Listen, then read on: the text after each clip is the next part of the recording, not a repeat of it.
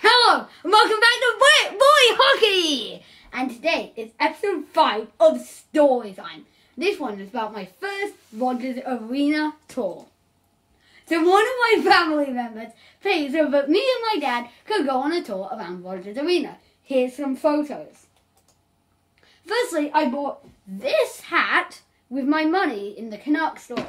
Then it started. We first went to where they have the Hockey Hall of Canucks. Here's some photos of that. We then got to see the torch from the 2010 Winter Olympics. Then in the same place we were told about the Lucky Looney story.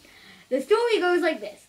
The $1 coin was carefully placed at the center ice face-off dot, continuing a Canadian tradition of the Lucky Looney, bringing gold to us. Then we got our first view of Rogers Arena.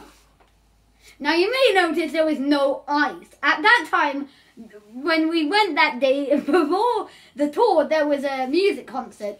After that, we got to go to Club 500, the highest level of Rogers Arena. Then we got to go to some of the lower suites. They were actually really, really nice. I didn't expect it.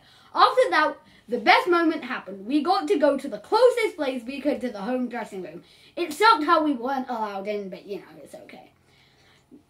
Here's a photo of that. Then lastly, we got to go to the away dressing room. Actually, the away dressing room is the home dressing room of the NLL team, the Vancouver Warriors, which was interesting because you'd think they would have their own dressing room, but apparently not, so, you know.